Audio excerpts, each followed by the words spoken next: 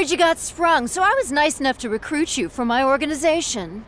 What are you doing? Why the hell would someone like you take on the mayor's job? It just sort of happened.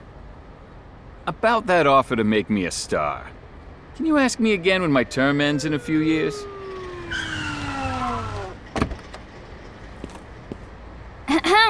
Metro City Police? I'm here because we received a report that the mayor was being attacked by a thug.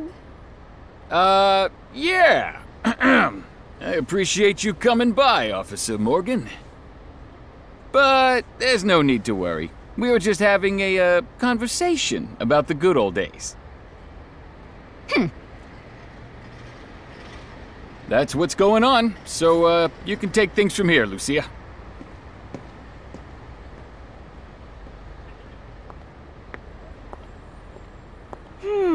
You know, I kinda remember you. Didn't you go on tour trying to make some pro wrestling organization?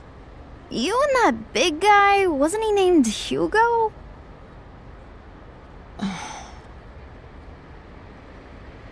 Uh-huh.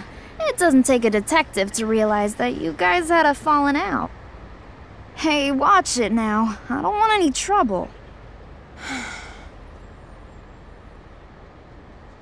Even if I wanted to make trouble, it wouldn't help. There are some things we just can't control. You could be born to a rich family, or to a family living in a garbage dump. Whether you're a man or a woman, you can't choose how you're born into this world. Look at Hugo. He's a big blockhead who has no ability except to beat people up. He was born to a fate of always fighting. Yeah, I think I get what you're saying.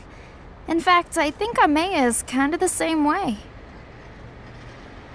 Still, it's not like I hate people who can't live on their skills or their smarts.